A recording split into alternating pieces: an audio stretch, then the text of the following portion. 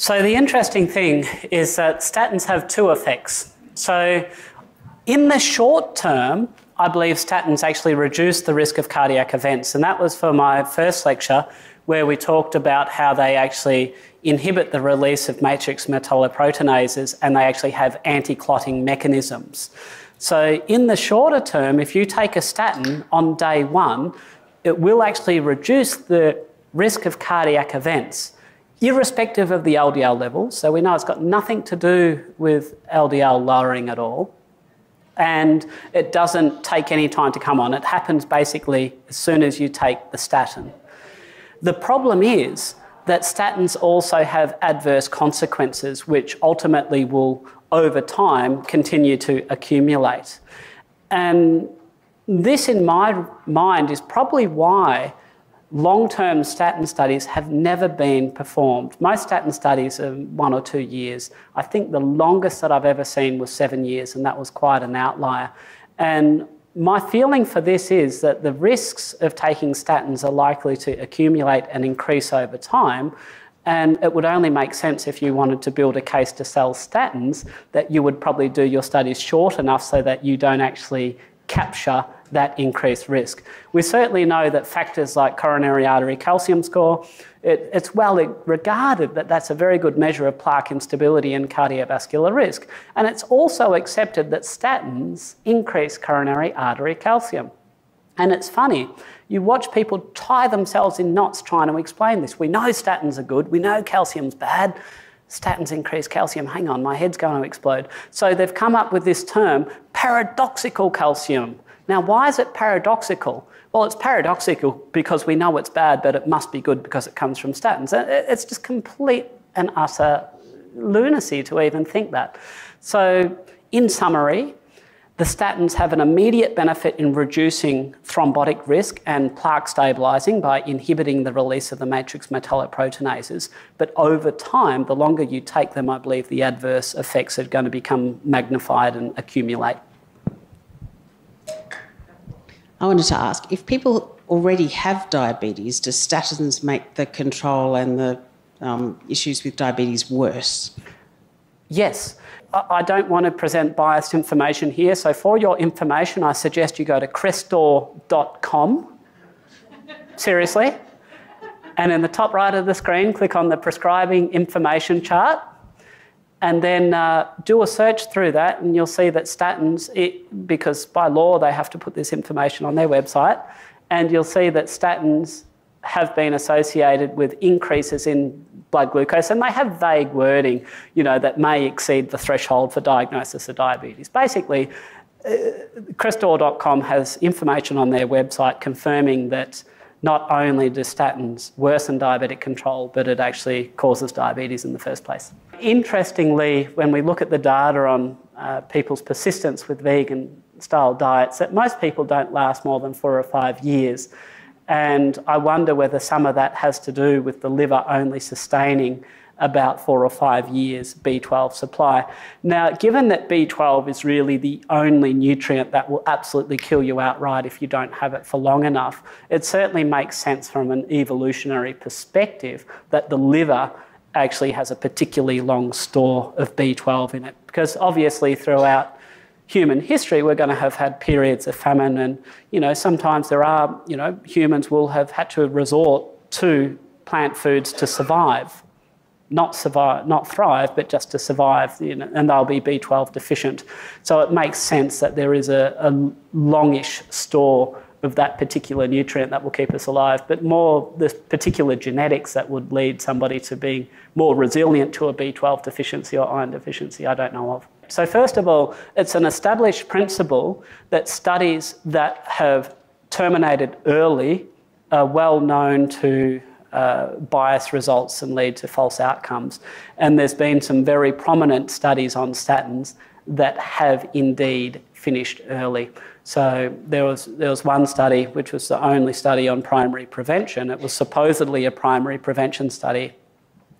In actual fact, it wasn't. It included people who had secondary prevention features.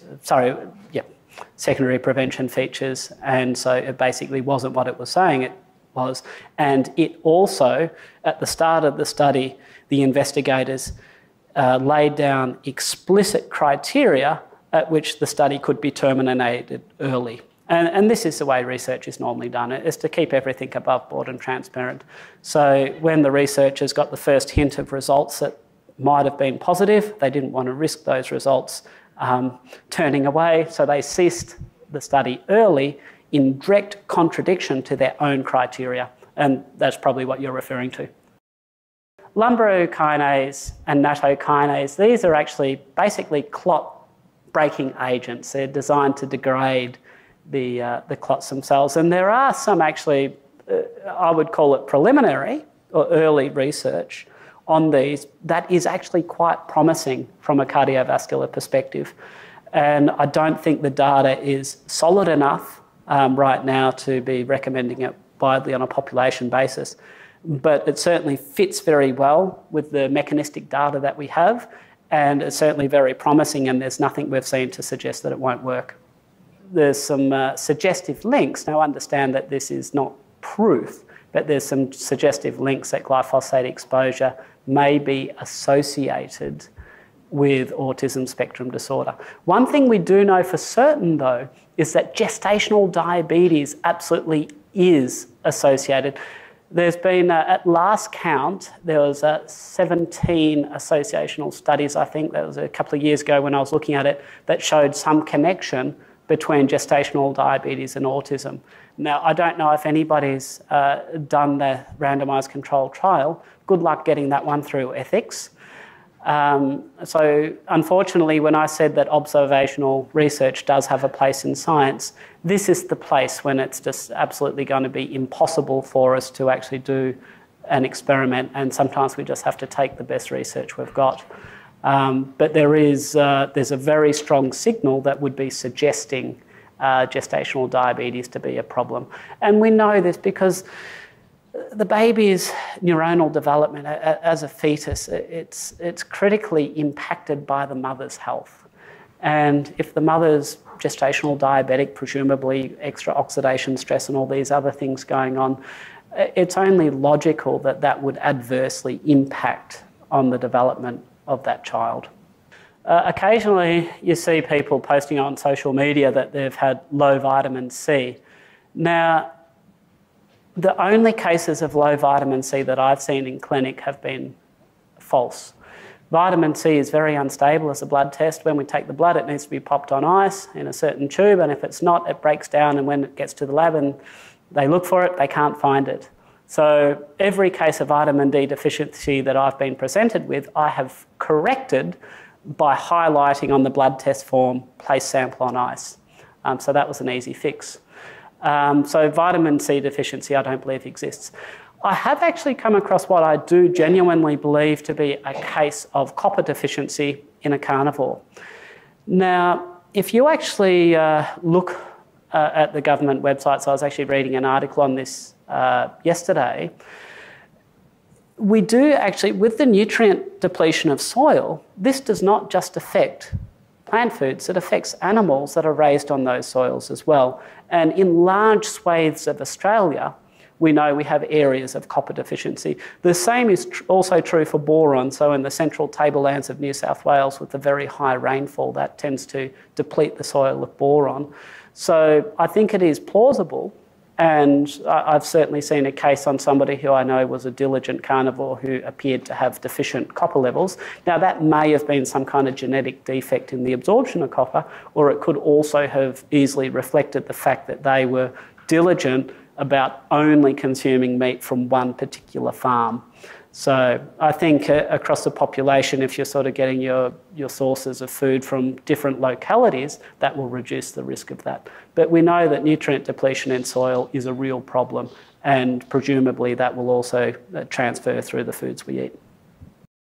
There's a paucity of good quality randomised control trials supporting the vegan diet. When we actually have a look at all the data that's saying vegans are healthier, so on and so forth, they're all observational. A lot of the research comes out of Loma Linda, which is a Seventh-day university type environment, where these people, while they're not vegan, by the way, the Loma Linda research actually allows you to have a little bit of meat and still be considered vegan. It's like when you're a little bit pregnant, I guess. And so a lot of the research on vegans is going to be, needs that qualification.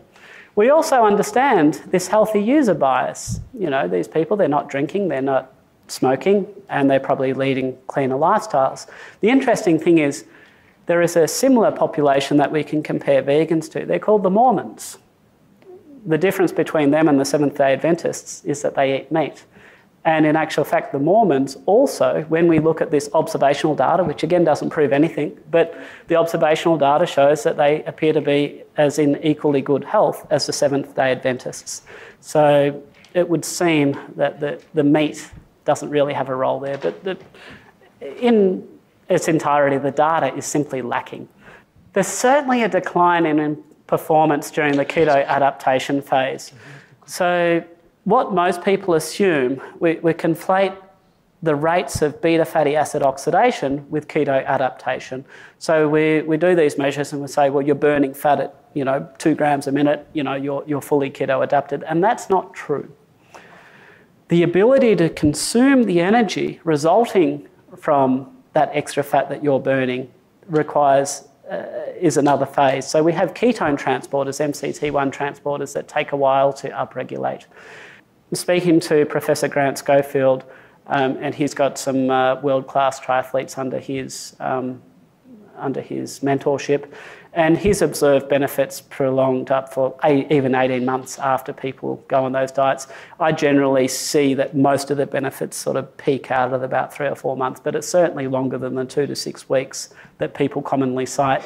And we've got very good evidence of that as well. So if we're producing ketones and our cellular machinery to utilise those ketones has not been upregulated, then we'll basically wee those extra ketones out. And in doing so, this urinary excretion of ketones actually displaces the excretion of uric acid in the body. So we can actually see, as people adopt a ketogenic diet, that their urate levels in their blood will often go up, and that's because the ketones are displacing the excretion of urate. And then usually over a period of about 2 to 3 months, we see that the urate then will come back to normal. And that's at the point that I know that somebody is almost certainly fully keto adapted. Oh, absolutely. So there is absolutely a difference in the nutrient quality between grain-finished meat and grass-finished meat. So that includes DHA. So DHA, about 3% of the fats in beef can actually be DHA, which is pretty good. Vitamin K2, another nutrient essential for health, absent in plant foods, can be found in grass-finished meat. Vitamin D, so a very interesting story about vitamin D. So the feeding of cattle in lots was only really possible in the 1970s when they discovered the ability to inject vitamin D into cattle. So when the process of photosynthesis, cattle will be able to get some vitamin D presumably through the grass and their normal feed like that, but when you replace that with grains, they're not getting that vitamin D. So the ability to have cattle being fed grains long term was only possible once we started injecting them with vitamin D3. So there are distinct nutritional deficiencies. And as I also presented, there's also the possibility that cattle being fed grains and crops are actually going to have detectable glyphosate residue, which is obviously less optimal. From a general nutritional perspective, though, grain-fed meat is still a far better option for most people, and it's far more nutritionally dense. And, if you can only afford grain-fed meat, then there's no reason to avoid it.